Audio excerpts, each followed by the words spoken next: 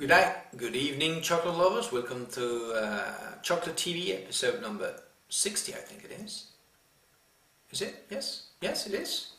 It's the 16th of May, it's 2011, and I've got two chocolate sticks to try.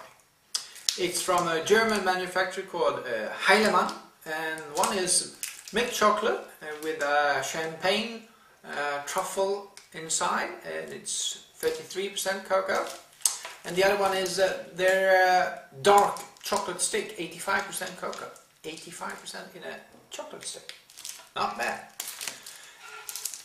And let's get to it. Just taste some chocolate. Don't I have a nice hobby, tasting chocolate on Monday evenings? Champagne truffles inside this one. It has almost a champagne-like quality on the color. 33% cocoa, quite white for being 33% cocoa. The milk chocolate is very light, and that's maybe because of the champagne truffle inside. I don't know. Let's see if it has any scent of champagne, for instance.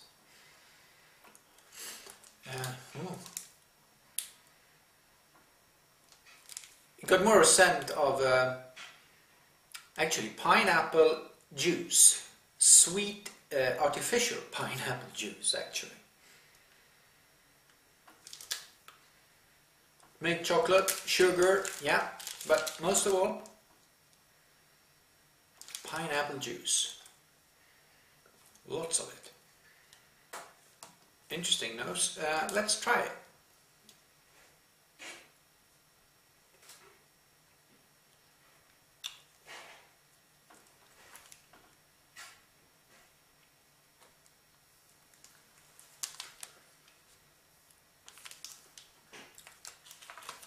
Very thin chocolate skin, white filling. Actually, I can't feel the chocolate more than it's a little bit of fudge, a little bit of sugar, socker in Swedish, I almost said that, sugar. The champagne truffle filling is more like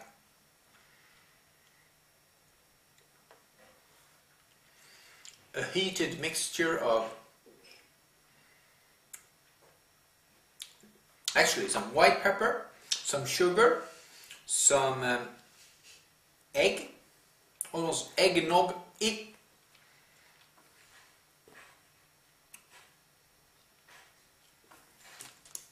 This is going to give me a heartburn if I eat all this one. Extremely lot of heartburn feeling.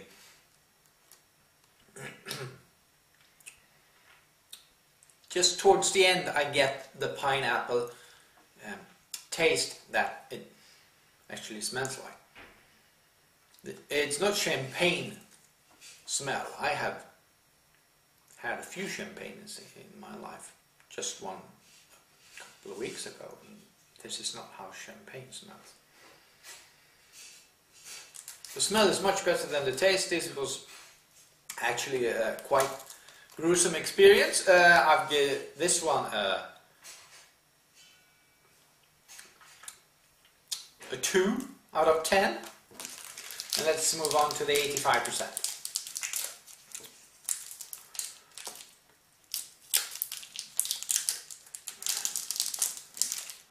85% cocoa, almost pitch black in color. So I guess this is a Forastero's bean, the dark, black, bitter chocolate bean. 85%, it's high, it's usually kind of soapy and almost clings to your palate and to your insides of your mouth. But let's sniff it first. Yeah, sort of typical dark chocolate smell. A little bit of cedar box, a little bit of coffee, a little bit of dark chocolate naturally. And also a spicy note. I would say cumin and pepper, white pepper.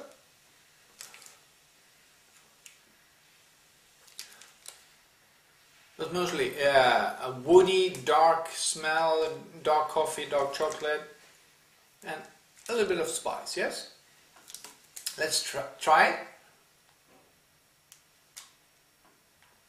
This one is a solid chocolate, there's no filling in it, a solid chocolate bar.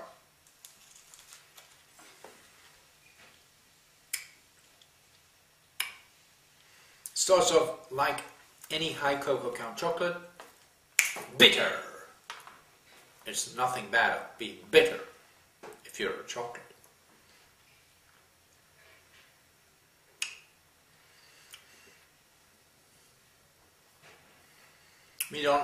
It has these tendencies of a little bit of soapy feel, a little bit of sticky. Still, it's bitter, a little bit of tart. It's like you actually put some really dark brown dirt in your mouth. It's dry. You get some coffee grinds in the flavor. Dark chocolate naturally again, but coffee grinds, dark chocolate, a bit of dirt, soil, a little bit of tobacco actually, dried tobacco leaves. It's almost like a red wine with a little bit too much of bitter taste.